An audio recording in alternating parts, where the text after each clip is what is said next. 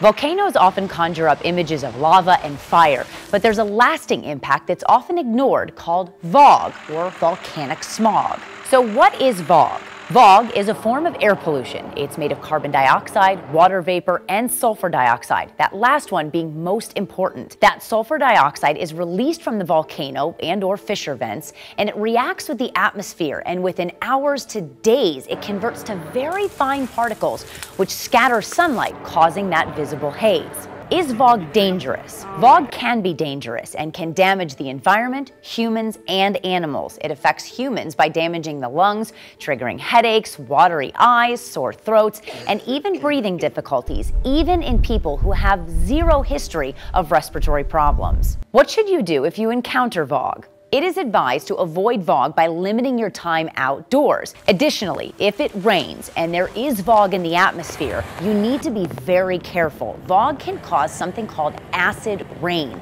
If that does happen, please stay indoors and once again avoid your exposure.